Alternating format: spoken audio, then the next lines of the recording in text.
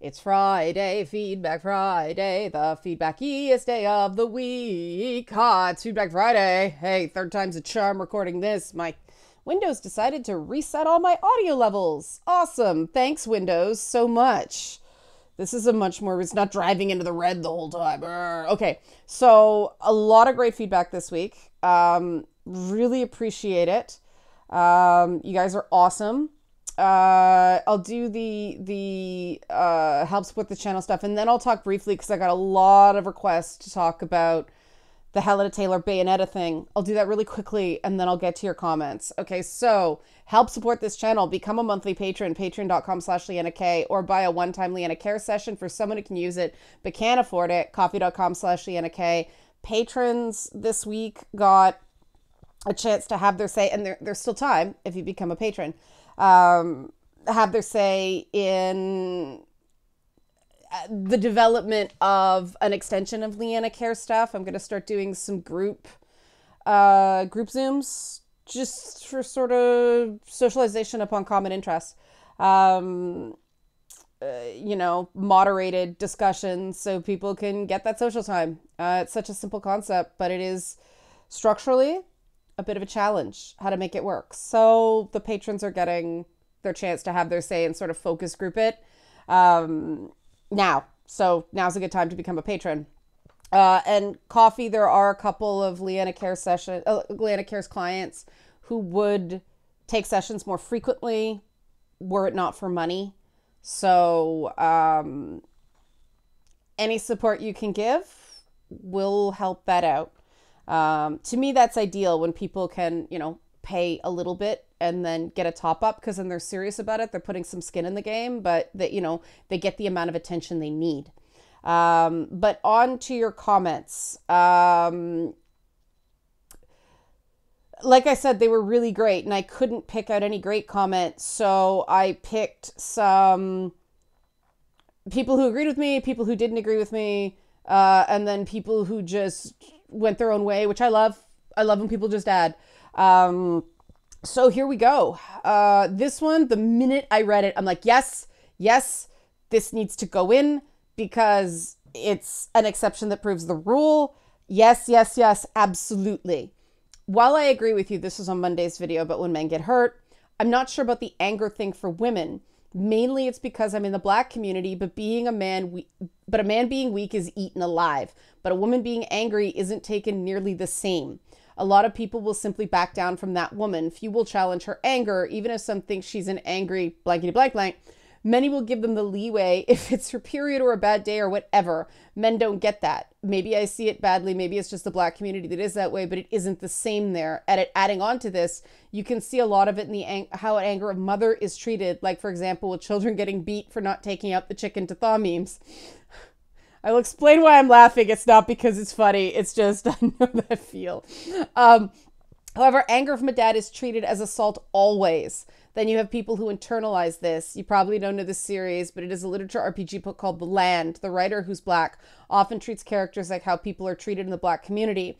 If a woman or even a female dragonling is angry, there's a good reason, because she's allowed to be, because men, they're allowed to get away with things like attacking men with lightning, making the guy's contraception fail, and others. But if a guy is angry, even if he is rightfully so, he's treated badly, with one of the most common insults being about having a small penis. This isn't a one-off. It happens regularly. In the book, it's written as jokes, but I've lived this and seen this. And yeah, like I said, this is the exception that proves the rule. There are reasons for that. One is that, full disclosure, I grew up in a Black neighborhood. I spent a lot of time hanging out in houses. It's sort of like, back then, there was more of sort of a mixing of community than happens in the burbs.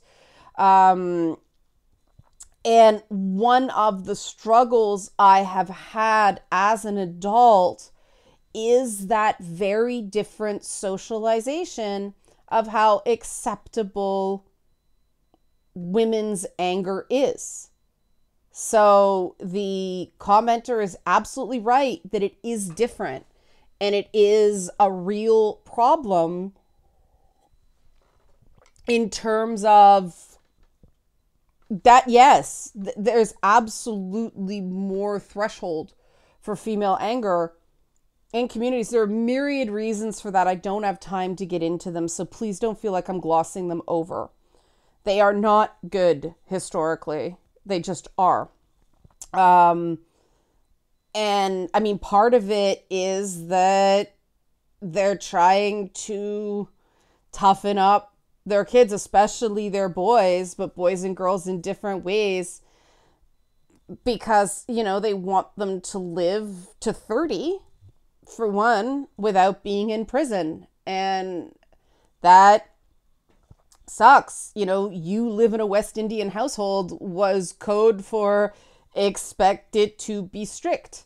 And, you know, moms being primary caregivers, all that burden, all that intergenerational trauma, it's very, very real. And the thing about men not being allowed to get angry is very, very real as well. And again, that's just because there is a real double standard regarding Black men and anger. That's absolutely true. And it's not fair. It's so not fair. And again, these are very real exceptions. And this is when people say that the racialization of Black people is just different. You can't compare it to any other racial group. That is true for this reason. Yeah. And like I said, it's not right, but it is true. And just because there are reasons for it doesn't mean that it's okay. I did find that it was very tough for me to transition to sort of white media, because that acceptance of aggression in women where I grew up was the threshold was so much higher. Now, I still get accused of being angry a lot when I'm not. Unhinged is the other big one. But you know, it is true. And then, you know, when you get out of the Black neighborhoods, the Black communities, and into, you know, predominantly white spaces, everybody's read as too angry. And it's not fair. It's not fair internally in community. It's not fair externally when people try to get upward social mobility. And that's why I read the comment. I think it's really important to talk about it. And in other settings, I mean, obviously, I'm not going to speak for Black people. I'm just validating the experience here. And not all, obviously, not all. But yeah, I think it was just important to give space to the comment, because I can confirm I saw that. Thank you so much, commenter. Another person said, I appreciate the analysis of how letting hurt go unchecked leads to a variety of long-term problems. Some bits that jumped out at me. Men expressing hurt puts people around men in a difficult situation. This is true not just because the built-up hurt comes out too aggressively, but also because some people don't know how to respond. This can add to a man's anxiety about opening up. Don't treat people the way you don't want to be treated. Author Nassim Nicholas Taleb calls this the silver rule. Things shouldn't have to be the end of the world to matter. Great way to put it. This is a good goal for people learning to understand the emotions and have a proportional response. Also for someone trying to understand a friend with trouble expressing anger. And again, thank you for your comment. I had a great guest, not this last It's Not Therapy, but the one before, who talked about anxiety and anger and how to anger people. Bob was great. So go back and check out, it's episode 22 if you want to check it out.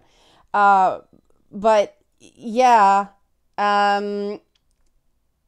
things shouldn't have to be the end of the world to matter is one of my big mantras. And part of that is because I don't reward the loudest mob gets the attention thinking. I think it's a race to the bottom. And That is why I not only say, it shouldn't have to be the end of the world to matter. I want to start addressing things when it's not the end of the world, right? Encourage that. But also, I don't reward people who are grossly exaggerating. There's some exaggeration that's understandable because somebody's upset. Then there's exaggeration, that whole, it's harmful, it's violence. Violence is violence, man. Do some comments increase the risk of violence and therefore are concerning? Yeah, that's a fair statement. Words are violence? Get away from me with that. Interesting propaganda position, not accurate. And the problem with the words are violence thing is that, one of the things you try to do is teach people to use their words instead of getting violent. And if words are violence, well, what does that solve, right? And I do think it is very important because of that to set boundaries and reward people who can express themselves appropriately when they're angry. Now, a big part of that is to give people who have trouble expressing anger some signposts to do it more effectively. And I do think you need the combination of things don't have to be the end of the world to matter. Things don't have to be the worst thing ever to matter. You need that so that people feel like they will be rewarded for coming at you at like a 4 to a 5 instead of a 9 to a 10 or an 11 or a 12, right? But then you do have to, and I end up doing this all the time, somebody coming at me aggressively isn't the end of the world. I will give them a chance, unless they're turf with, shit in their Twitter bios. But if somebody's they've been emotionally affected by something and they're coming in a bit hot, I'll be like, okay, I need you to take a step back. I'll talk to you, but I need you to take a step back. If they do it, awesome, right? Because that rewards the behavior we want to see. And I really appreciate it when people express things passionately, as long as they're being factual and not being abusive. And I'm really glad people responded to that because I think it's very important. Thank you for your comment. I think maybe we need to talk about bottling up of emotions because it's something, I used to do it. I still do it to an extent. And the next comment kind of explained why, even though I have never been in the military, but growing up in certain neighborhoods, it's got some similarities. So next comment. I was in the middle of watching this for the second time when I had an epiphany. The fact that anybody watches my videos a second time is I'm humbled. In the US, we saw the rise of suck it up and be a man, starting with the boomers. I plotted out major conflicts that Americans were involved in versus the years of each generation. The first group of boomers started around 1946, right after World War II. The second group of boomers started in 1955, which was not long after the Korean War. Gen X was born right around the time of the Vietnam War. The millennials started being born about 1981. Both groups of boomers had parents that were involved in major wars, if not both World War II and Korea. Gen X was too young to fight in Vietnam, but those boomers did. If we do more than scratch the surface of typical male socialization, it's coming from fathers who likely suffered from PTSD. The biggest conflicts up until the global war on terror were World War II, Korean War, and the Vietnam War. How many men were socialized by fathers and sometimes mothers and fathers who were suffering from PTSD and not getting help for it? In wartime, when life has gone kinetic, you stuff everything down so you can fight your way through to survival. The thinking could very well have been, if it works in combat, it'll work just as well everywhere else. Spending most of my life with PTS made me realize what was going on. You disavow your emotions and go cold so you can get to tomorrow. Tomorrow might be better, it might not, but you won't see tomorrow if you can't survive. That's the common thread I see in male typical socialization. It sucks, but if you don't know any method, it works. And yeah, spot on. I've talked before about masculine norms, modern masculine norms really being embedded in World War II. And this commenter's tracked the same progression. Now, the one thing I will add is that, people my family's generation had this weird, they were raised by fathers and mothers in some cases with PTS, men from combat, women from, some really rough years. My grandparents survived the Depression. And I mean, that's the other major trauma pre World War II, right? And so then you've got their children who were sort of the Vietnam era, or just slightly too young to be in Vietnam. And they had a bitterness about them because that was the go to college and get a good job. And because of the recession in the 80s, that was the first time college educated men were laid off in large portions. They couldn't find work, certainly not college educated work. That is the subtext of the original Ghostbusters movie. They're academics who get laid off. Venkman deserved to be fired, and have to put on overalls. That was a big metaphor for what was going on in the 80s. And that led to its own bitterness. Now, that is not, the reason I say bitterness and not trauma there is that is not the trauma of that get through it to survive. They're finding similar things in neighborhoods like I grew up in that were plagued by a lot of violence and poverty. You're seeing trauma symptoms in 15, 16, 17-year-olds, right? And because it's so widespread, it's not being dealt with properly. It's not being diagnosed for what it is. They're behavior problems instead of traumatized. And the comment's really apt. I do think that even if you weren't raised directly by a veteran, there is still that intergenerational trauma. And some ways, the bitterness of that next generation messed up their kids even more than the people who'd seen war. And it is true. I mean, when I did the piece on gaming technology and PTSD treatment, one of the things the people I interviewed told me is they did simulations for Iraq and Afghanistan, but they were trying to get funding for a Vietnam sim because, guys who were in that war, and they were fairly old, were coming to them saying, I don't want to live with this anymore. I'm tired of carrying this.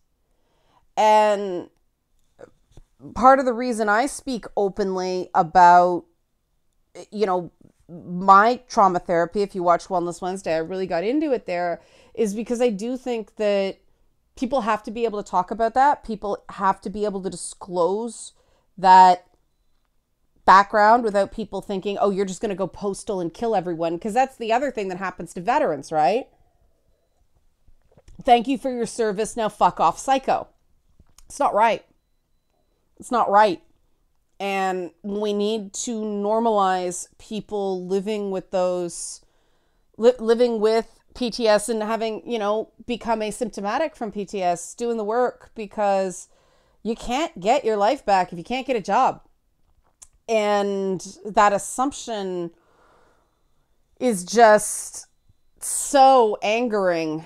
Again, I'm going to keep talking about this. Thank you for your comment. I do think that a video specifically for men about validating feelings is something I'm going to do in future, because I'm making notes as I talk, because one of the things I've found with workbooks and traditional CBT and DBT therapy is the language is very feminized, and Men aren't going to feel better if they feel emasculated, period, end of story. Just doesn't work. Okay. This was an interesting comment too. I think many of the problems around this issue stem from the socialization metric of men act, women are acted upon. Oh, this theory. Yep. Bracing myself. Okay. Not because I disagree with the comment, because, oh, I hate this. This is taught in women's studies. It's a self-fulfilling prophecy, right? When a woman has an emotional reaction, it's because something has happened to her, and thus her reaction is justified. This extends to the point where literally any reaction, no matter how absurd or over the top, can be written off. As an example, when a man hits a woman, it is universally bad, as it should be. When a woman hits a man, it can only be because the man has done something to make her snap and lash out. The default reaction to her expression of anger manifesting to physical violence is still seen as not her fault. When a man has an emotional reaction to a situation, it's because he has done something to cause his own reaction.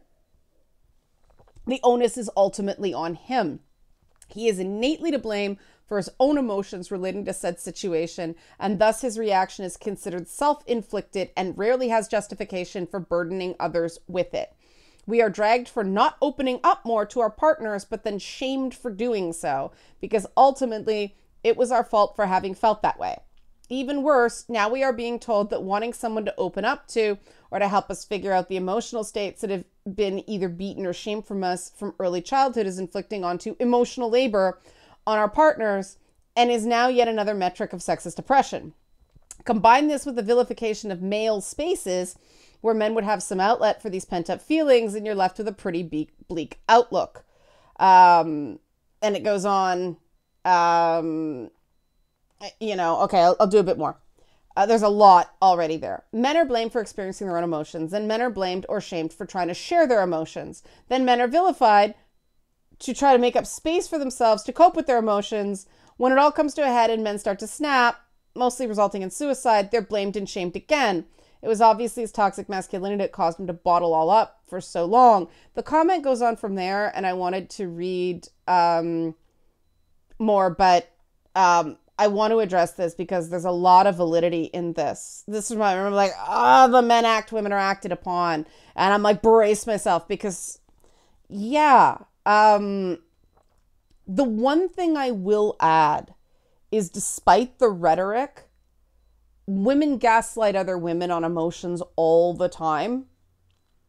You're making a big deal out of it. Just don't let it bother you. You know, despite all the so-called feminist rhetoric, when the truth is that yes, some women do blame men, but those same women do it to other women as well. They may say it's because you're a man, but they do the exact same thing to other women, the whole queen bee syndrome. They just find other excuses. Women are fucking awful to other women. And that's not to say the commenter's wrong in their observations. It's just the justification, not the motivation for it. It's still absolutely correct the way they've described, drag for not opening up, but then shamed when they do. And the other side to that stereotype is this idea, and this is why I cannot stand complementary and gender ideology or the idea of a sex-based right. But women are not just naturally gifted in emotional communication. There are certain baselines that the typical woman has, but a lot of it is what you're allowed and encouraged to do as a child.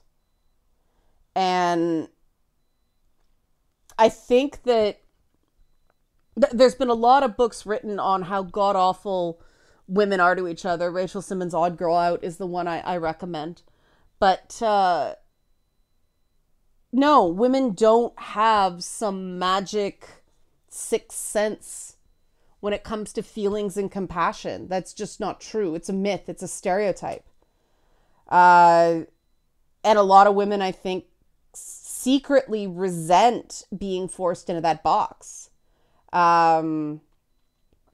I wish I could say more. Maybe I can unpack this. I don't know. Do you want this unpacked more? This men act, women are acted upon. Make a note of that for future Manly Monday. Because, yeah. Moving on. Interesting learning about this topic. I can relate to emotional repression and not letting people see them. Then I end up letting them out in the shower when going to bed. Unfortunately, since I'm female, the emotions will just like suddenly spring up to be visible on the surface. They cite, estradiol being at peak before ovulation. So I end up lashing out for upsetting people. I feel more tired, fall on the ground, that I feel like a useless piece of garbage for a few days because of stuff I legit can't control, making me unable to get homework done and end up feeling burnt out. Therapist helped me figure out counter strategies, but it's so hard. Okay.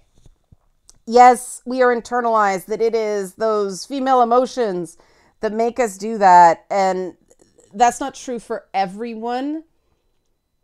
If you're getting symptoms that bad, there may be a hormone imbalance that you can't get some help with. But also this is true for everybody. If there are points in the week or the month or the year that you have to slow down so you don't become a disaster, your environment should support that so you can be at your best, because you're not at your best if you fall apart and are useless for a few days on the regular. And this is true for everybody. Everybody has their moments, when there's an event of a bad memory or something's really tough, it's better to slow down to go faster long term. So hopefully your therapist there can help you learn to set boundaries and set a schedule where you're not breaking down. That's some of the work I do with Leanna Cares. I'm running out of time and I had one more comment, but some people, I can't even do the Snape comment. Oh, the Snape comment was so good. I don't want to ignore the criticism people leveled at me about Jordan Peterson. Because I think that there's a misunderstanding here in part. And if some people are thinking it and saying it, other people probably thought it and didn't say it. So, it's amazing when people say she only responds to people who kiss her ass. She doesn't respond to criticism, no matter how many times I do it. But, even though some of these people were angry at me and I believe unfair, they did it in a respectful way. And again, I want to reward that. So here are two comments. Dr. Peterson's lessons are about personal accountability to yourself and to society around you. This is reflected in his behavior reflects this. He is calm and always thoughtful with his words. The only times he becomes something other than calm and reserved is when he has strong feelings about something. The fact that he cries about incels and the issues surrounding them shows the depth of his concern and emotional response, and the fact that Leanna separates him in pieces suggests that she's not integrating her analysis and criticism of him as a whole person. So he's totally always calm, even when he's not. Or he's calm and always thoughtful, except for the times he's not calm and reserved and thoughtful. Stick a pin in that, I'll come back to it. Even if someone has a serious mental health concern, that doesn't mean they should be dismissed on everything based on that quote. How does that square with how you dismiss Jordan Peterson? You regularly dismiss what he says on the basis of him being brain damaged. That's taking my comment somewhat out of context, no surprise. But I don't think it was done deliberately. I think these are emotional responses because people feel defensive of him.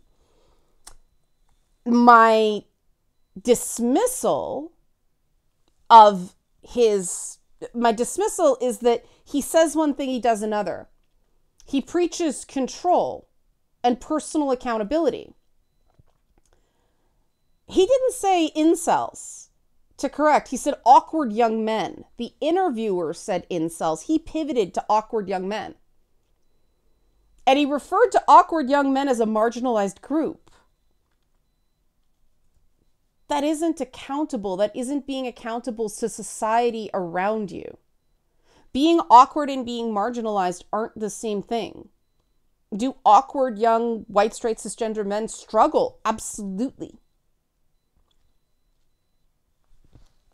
But to call that group marginalized, it doesn't understand the concept of marginalization. And this is what I'm talking about. Like, when he says stuff like that, he feeds that everything has to be the worst thing ever to matter. He doesn't follow his own prescriptions, his own rules for life. And that is not dismissing everything he says. That is dismissing that part of him. And I dismiss that because of the impact he has on the first commenter, the thing I stuck a pin in. His behavior, he is calm and always thoughtful with his words. The only time he becomes something other than calm and reserved is when he has strong feelings about something. Which is it? You can have strong feelings about something and not break down into tears and shake at a debate. If you go back and look at his performance on that, was the Monk debate, the one that Stephen Fry was on? I mean, that whole thing was a shit show. Michelle Goldberg was so intimidated by him, she shit the bed as well. But Stephen Fry was really the only one that brought anything to the table. That was just yikes. But he was trembling. And that's not someone who is in control. And someone who is truly personally accountable has that experience and says, I got to get it together. Somebody who's personally accountable doesn't try to quit benzos cold turkey, especially someone in psychology who knows what that does. He can preach personal accountability all he wants, but he's not living as somebody who's accountable. He doesn't even really take accountability for what he says. He always claims that he was just quoting someone else. Not always, but a lot of the time. Like, you gotta be accountable when you drop the term enforced monogamy to the New York Times. When I say something I know is going to be contentious, which is part of the reason I'm addressing these critics, I know some people are going to feel strongly about Jordan Peterson. I'm not going to act shocked when people do. Same thing, when you drop a term like enforced monogamy to the New York Times, it's not accountable to play the victim afterwards. And actions tend to speak louder than words. And that was before the coma. Okay? But again, you don't dismiss him on everything because he has brain damage. The reality is he now has brain damage, and anybody who has dealt with someone like that knows sometimes they do lose certain emotional control.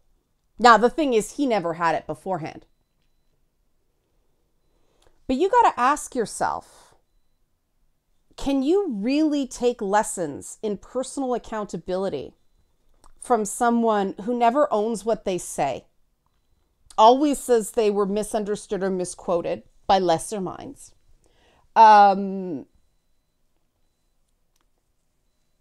created such intense protests at University of Toronto that he had to stop seeing one-on-one clients for therapy because they had to walk through protest lines to attend their appointments. Didn't admit when all the doom and gloom scenarios, including the claim that he was going to be thrown in jail, never came to pass. And then did something incredibly reckless with a psychiatric medication that he, as a psychologist, knew you can't just quit cold turkey.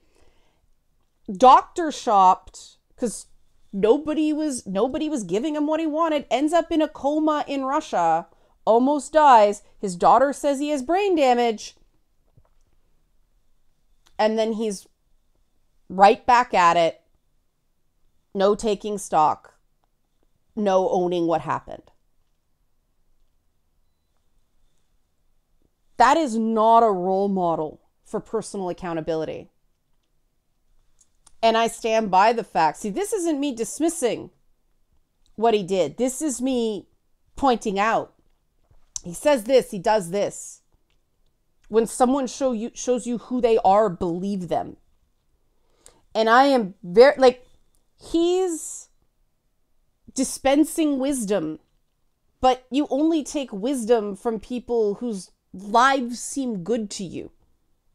And the fact that he has encouraged such doublethink about emotions in his defenders, the fact that somebody can say, this is reflected in his behavior and reflects this, he is calm and always thoughtful with his words. The only time he becomes something other than calm and reserved is when he has strong feelings about something.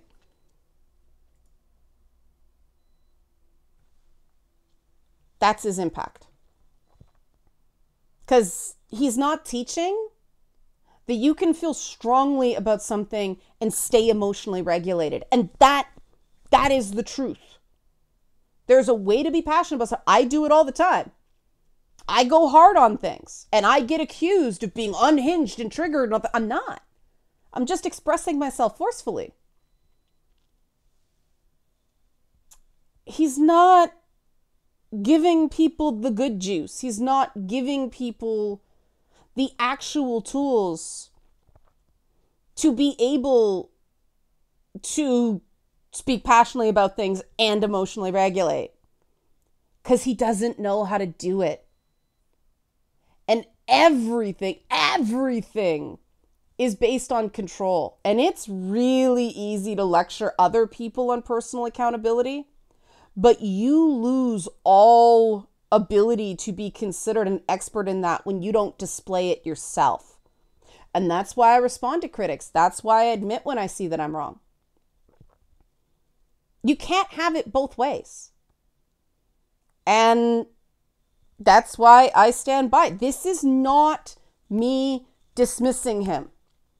This is me taking the summary of everything. On its own, 12 Rules for Life is unobjectionable. Maps of Meaning is just dense. I forget the one he wrote in between. But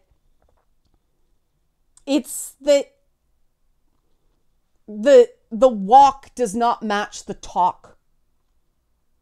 And that matters. And that's not dismissing him. That's challenging him. And somebody who truly understands personal accountability understands that. I don't think I've swayed these commenters at all. But like I said, some people probably fought it and didn't comment, so that response was for them. All right, help support this channel. Become a monthly patron, patreon.com/LeannaK, or buy a one-time Leanna Care session for someone who can use it but can't afford it, coffee.com/LeannaK. Thanks for watching and have a great weekend.